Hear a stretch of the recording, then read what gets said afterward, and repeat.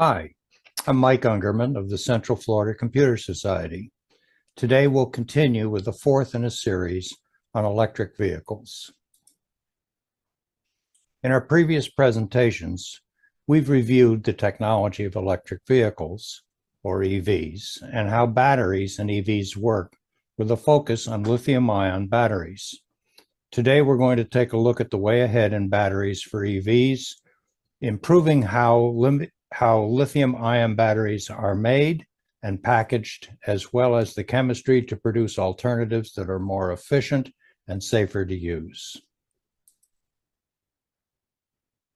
Lithium-ion batteries are the most common in EVs today. And like this battery pack from Tesla, they're the most commonly used type of battery in electric vehicles due to their high energy density, lightweight, and long life. However, there are some risks associated with the use of these batteries. There is a potential of thermal runaway resulting in explosion and/or fire. Lithium-ion batteries are prone to thermal runaway, a situation in which the battery begins to rapidly increase its temperature due to an internal chemical reaction. This can occur when the battery is overcharged, short-circuited, exposed to extensive temperatures, or damaged in some way. Thermal runaway can cause the battery to swell, leak, and even catch fire, posing a significant risk to users and property. To prevent thermal runaway, lithium-ion batteries must be designed and manufactured with careful attention to safety protocols. Battery manufacturers must also ensure that their batteries are properly tested and certified to meet industry standards. Exposure to water, if damaged, resulting in hard-to-control fires. Fires can erupt from water intrusion of lithium-ion battery packs due to accidental damage or exposure to water from floods and major storms. The chemistry of batteries containing lithium-ion have this inherent risk. Also, the potential to lose capacity over time. Another concern with lithium-ion batteries is the potential for them to lose capacity over time. This is caused by the repeated charging and discharging of the battery, which can cause the cells to degrade. This can lead to reduced performance and range, as well as increased charging time. I'll move my mouse over this graph, and you can see that the vertical axis is percentage of charging range, and then mileage in kilometers. So we start off here at 0 kilometers and 100% of battery range. The running average is this red line, which really isn't that bad overall, coming down to approximately 95% up to 100,000 kilometers. But it does show in this scattergram what the decline in the battery range would be over time. The next several slides focus on alternatives that are either in production today or being planned for 2023 and 24.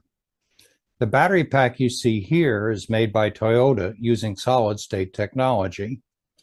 Solid-state batteries, although still of lithium-ion chemistry, offer a number of advantages. They can be made much thinner and lighter. They have a much higher energy density, storing more energy in the same size, allowing more range on a single charge.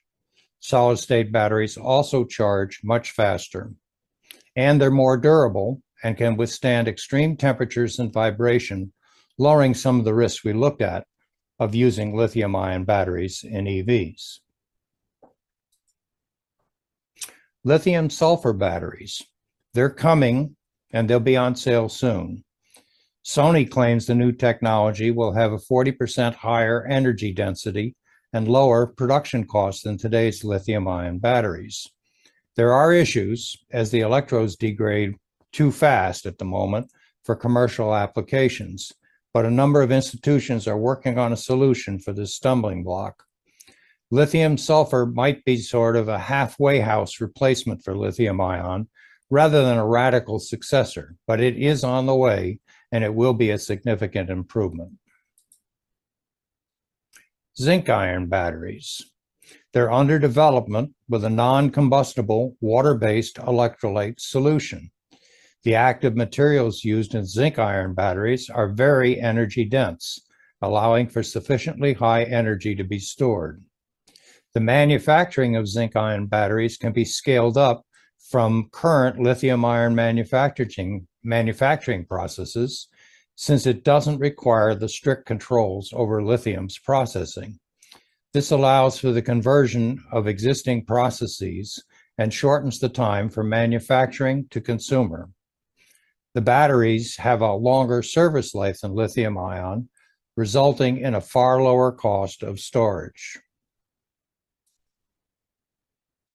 The following several slides look into the forecast for battery technology over the next several years. Some may never see production, but are tempting. Aluminum air batteries. They're a viable technology, but they're a primary battery, and it doesn't recharge. Consider it like your flashlight battery. An aluminum air battery relieves the hassle of finding a charging station. They have a very high energy density, 8 to 9 times greater than current lithium-ion batteries. It's estimated that an aluminum air battery pack in an EV would last about 5,400 miles. Swapping out a depleted aluminum air battery for a recycled one is much cheaper than the cost of swapping out a Tesla battery.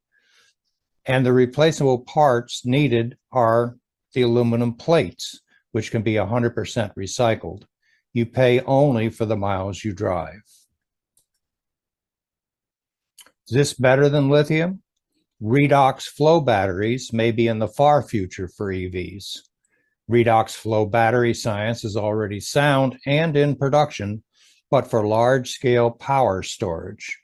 If developed to smaller form factors, they could have significant effects for electric vehicles in terms of improved energy density, safer operation, battery life, and cost.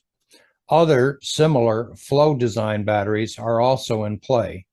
One uses organic compounds to replace scarce vanadium in present designs. Aluminum graphite batteries. So here we're using aluminum in a slightly different form. Stanford University has created an aluminum battery that could slash charging times.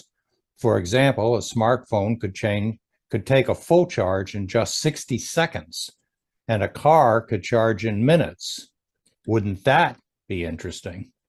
With an aluminum negatively charged cathode and a graphite anode, it's safe, lightweight, and it does have the potential for improved energy density. Unfortunately, the development isn't even close to a perfect, commercially viable aluminum graphite battery, but it could be one to watch in the future. As I researched YouTube videos for supporting battery technology, I added them to a playlist to share with our viewers. This is an active list with videos relating to today's presentation at the top of the list chronologically. They will update as I discover and add new ones. Feel free to browse them at your leisure.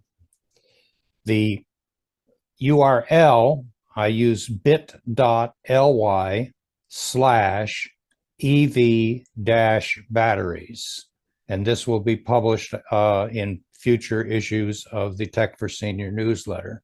So that's bit.ly/EV-batteries.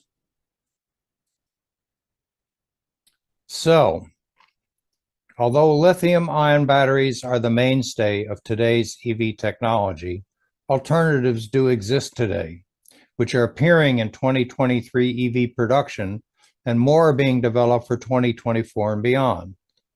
Keep in mind, as fantastic as the future technology seems today, remember that a lot of yesterday's science fiction is now science fact. My next videos will focus on the charging of your EV, including charging at home, charging at commercial charging stations, and even swapping out your entire battery pack on a regular basis when it needs charging. Mastering ChatGPT 3 key strategies for improved results in your conversations. I'm Hewie Poplock.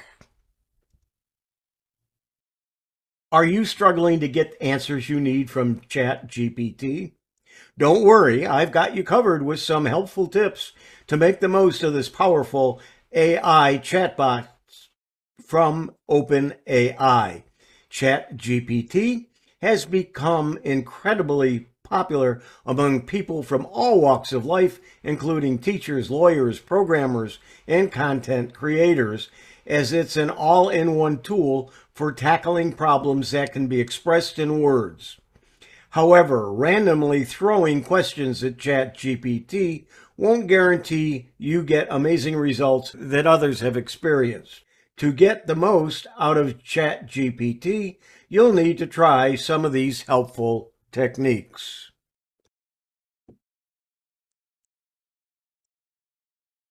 Describe a preferred complexity of response. Although ChatGPT is highly intelligent, it has limitations in understanding certain requests that human could grasp easily.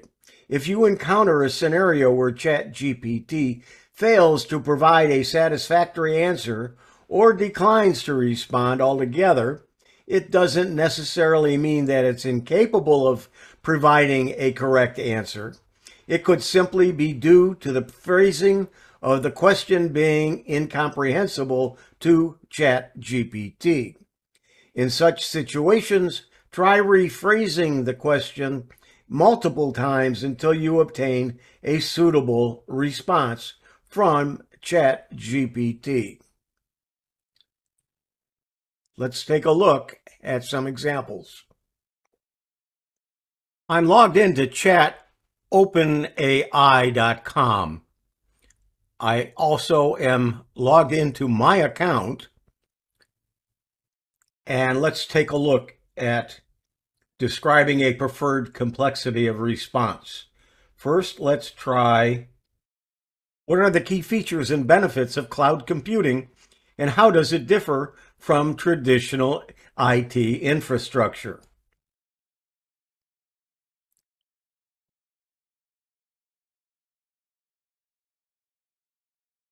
And it completes our conversation.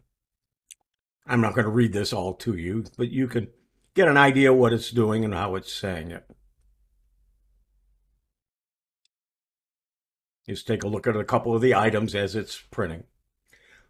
Okay, next, what we're going to do is we're going to describe it a little bit better.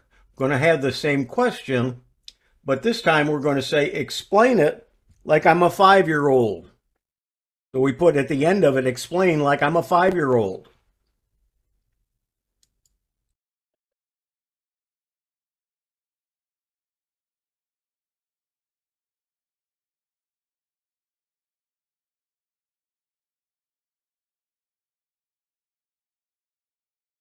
It's saying basically the same thing, but in a much different tone and language. Let's try it one more time, but this time we're going to say explain in football terms.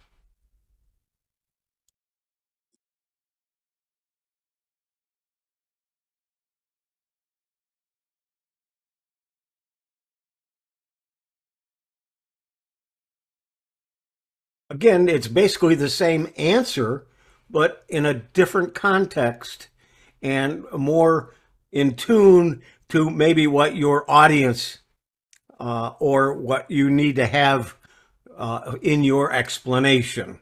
So you want to describe a preferred complexity of response. There are all kinds of things that you could ask it to do. Get industry-specific or niche response. Since ChatGPT is designed to be a versatile chatbot, its responses may be generalized and include words or concepts that are not relevant to your specific context or niche of interest. However, with a few adjustments, you can fine-tune ChatGPT's responses to align with a particular industry, niche, or profession. For instance, if you're discussing the legal profession, you may want ChatGPT to use legal terminology instead of everyday language. To achieve this, you can prompt ChatGPT to adopt a legal persona and provide further instructions that are specific to the legal industry. This will enable ChatGPT to provide context and industry-specific responses, making the conversation more relevant and informative. Get industry-specific or niche response. Let's try this statement. Just in general, describe the health aspects of a smartwatch.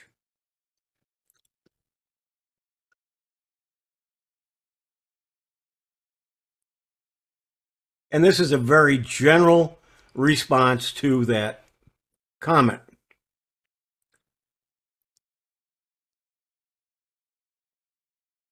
The next way we're going to approach this is by saying, I want you to answer as a doctor.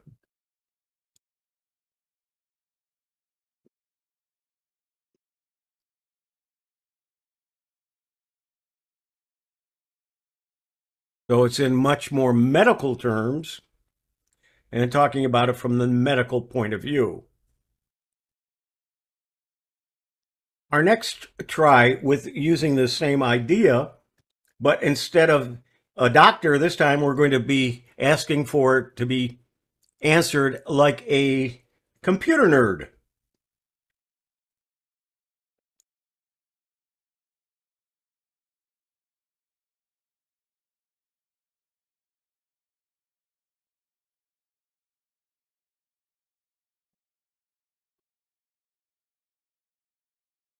It's in a much more technical aspect as opposed to it being a medical or just a general description. When using ChatGPT, not only can it simulate an entity, it can also generate responses in various styles. The possibilities are endless and entirely up to your imagination. For instance, you can prompt it to compose a poem in the Shakespearean language, or ask it to craft a song imitating the style of your preferred musician or songwriter. Get ChatGPT to respond in specific styles.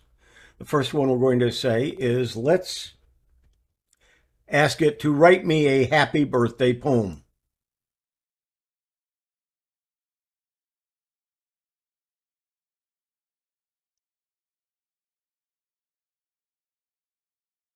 Very nice, very general. Let's try it next in the style of Shakespeare.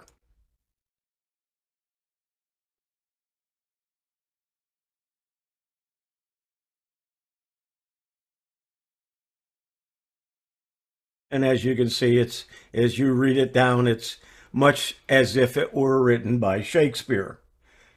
Let's try one more style. Let's have a happy birthday poem in the style of a limerick.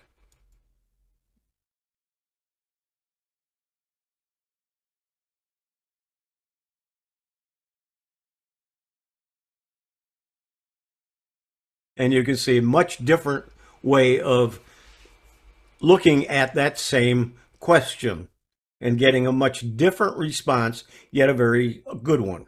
At times, ChatGPT may encounter prompts that require lengthy responses, and as a result, the response may get truncated midway. To resolve this issue, a straightforward solution is to prompt ChatGPT with the phrase continue for regular text or continue code for an incomplete code block. This will enable ChatGPT to continue generating a complete response without any interruptions. Our fourth or bonus prompt is prompt ChatGPT to continue. Let's pick this particular question. What's the difference between a Mac computer and a PC?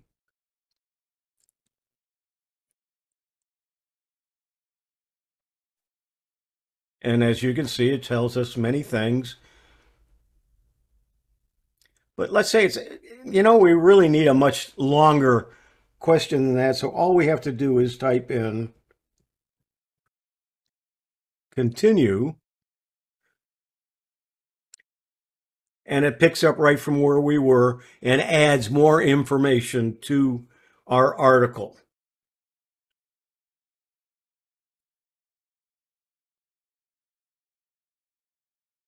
So use the continue to make your article longer. To sum up what I've been talking about, get creative to enjoy ChatGPT.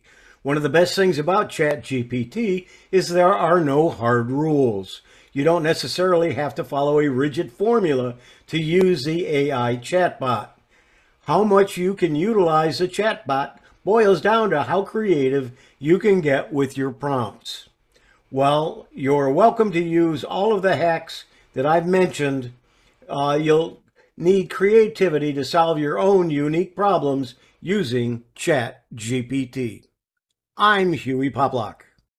Today, I'm going to show you how to find anything using everything on a PC. I'm Hewie Poplock. That's right. I like to find files quickly. Windows doesn't really give us a chance to do so. I'm going to use a program that I've talked about many times, but I've never really demonstrated in detail. We're going to try to do that today. Using Everything by Void Tools. You use Windows Search or Cortana, you'll find a few files on your system, and then it'll say, well, let's go to Windows Explorer and see what we can find. When you do that and you put in your search, you will find that it takes quite a bit of time. I have 3 screen captures here. The first one about 5 minutes in, the second one about 9 minutes in, and the last one about 30 minutes in when it finally finished. So it takes a long time just to find one term when you're searching with Windows Explorer. When you are searching using Everything, as soon as you open it, it's ready to go and it finds everything within a second. This is the website, voidtools.com, where you can download the installer, where you can download a portable version as well. Let's take a look at a live demo. Let's open up Everything. As soon as we do, it's there, and we can start searching. So let's use the term CFCS to search, and it now has found 1,540 objects. It does the folders first, and as we scroll down, you can see there's a lot of items there. As we scroll down, then we get the files. There's some that are Excel spreadsheets and PDF files and all kinds of files, and we can sort in several ways, and we're going to take a look at some different ways in which we can sort. First, we are sorting alphabetically with the folders at the top. If we click the name, we reverse that. So now we're starting at the Z under the files. Then we go to the folder. So we can search alphabetically from A to Z, Z to A. We can sort by the path, and then we can reverse that, and it will do the G and C. And I'm going to talk about how you set that up in a moment. You can do by size. So you can have the largest file at the top. In this case, it's 2 gigabytes. Or you can go to the smallest. Those are folders, so there's not sizes, but then we start at 1K. Or you can go by date modified to the date that I'm recording this, which is the 7th of August. Or you can reverse it and go to the oldest file using the CFCS by folder is 2012. The oldest file by itself is 1998 on my hard drive. Now there's different views you can have. Right now, we're looking at the details. You can have medium thumbnails, you can have large thumbnails, and you can have extra large thumbnails. Let's look at different items that you can search. You can search everything, which is what we're set at now, but you can only look at audio files, compressed files, documents, executables, just folders, just pictures, or just videos. Another thing that we can do under View, we can have a preview window. That means if we click this, we see a preview of it. So you can adjust that. But you can also adjust your column sizes so we can have all the information and see it here. You see the ability to change, and it changes very quickly. There's a couple of things I want to show you under Tools and under Options. First one is Folders. I have a D drive, which is an SD card, and G is my Google Drive. So I can search my Google Drive as well by adding it under folders. And I can exclude certain things. I don't want to show hidden files in folders. I don't want to show any system file. And in most cases, when I'm looking for a file, I'm not looking for something. It's going to be either a hidden or a system file. If I'm sure that that's what a file is that I'm looking for, then I might want to uncheck those. But I'm going to keep them checked. I'm going to say, oh, it does take a few seconds when you make that. Now it's sorting them. And it's done. So now it doesn't have any of the hidden files or any of the system files. So if I type in Hewie, you will see all of the folders that have Hewie, but let's now search for any video files that have my name in it. And you will see that there are several. They're right there. I want to look at any document that has my name in it. You will see that even documents, if I click on it, I will get, sometimes takes a few seconds for it to load the file to show you the preview. I want to look for pictures, and then I can go back to search everything. Now let's say I want to find Chromebook. You can see I have a lot of files there. And if I wish, I only want to find on G, I want to look at my Google Drive, and you can see that it shows everything that's on my Google Drive. So I put a space there in the word screen, I will see the word screen and only those items that are on my Google Drive. So people ask, can I search my Google Drive? Well, this is a way which you can search your Google Drive. You're not going to do it from your Chromebook, but you can do it from your PC. Find what you want, know where it is, and then go to your Chromebook and then work with it. Let's look at a few ways that I use everything. First, I want to find some files that I know were in the folder when I was working on Website of the Week. And as I start to type in website, you'll notice that it keeps changing with each letter. And as I continue to type, it found all of the Website of the Weeks. I'm looking for something in 13. So I'm going to come down here to that folder, and it could be even a file where that folder is. But I'm going to find that folder, and I'm going to right mouse click, and I'm going to come up here to Open Path. I'm going to click on Open Path. It opens up my Windows Explorer to that folder and all of the files and subfolders that are there. Then I can find the file that I'm looking for. I'm looking for a file that I created in a program called Microsoft Publisher. I know all of the files that Publisher creates are .pub. So if I hit the star or asterisk .pub, it will find, the asterisk is a wildcard, so it'll find any file that has the extension pub. So I can come down here, I can find what I'm looking for, and I know that it's that file, or it probably is. I can tell it to open the path. It opens the folder that has that file in it, and then I can pick and choose which one I want to use. Often I lose a file. I might save it and can't remember where I saved it to right after I saved it, or I was clicking and dragging a file and dropped it in the wrong place. Now, how would I find it? Well, let's give an example. I'm going to open up a web page. I'm still on Vid Tools, and let's say I want to find support and everything, and there's something on here that I want to capture. So I do a screen capture. I happen to use a program called Snagit. You may use something else, but this is what I'm using. So we're going to take this information. We're going to tell it, okay, grab it and save it and save as, and we'll say test number 1. and I say save, and I close. It saved it. I close this. I didn't pay attention to where I was saving it. So how do we do that? We'll minimize this. We called it. Doesn't matter what we called it. Maybe I don't even remember what I called it. What am I going to do? I am going to look under date modified, but I know that I saved it as a JPEG. So let's first tell it we want to look for pictures. Now we're going to go to date modified.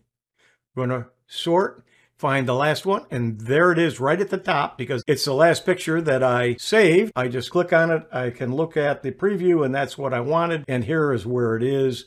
And so I can now right mouse click and open the path. Okay, it's in the articles for the blog. It's for this article, but maybe that's not where I want it. I can place it wherever I want now that I know where it is, and I can even rename it if I didn't like the title that I was using. So very quickly, you can find what you last saved, even if you can't remember the name or where you saved it to. How to find anything using everything on a PC? I'm Huey Poplock.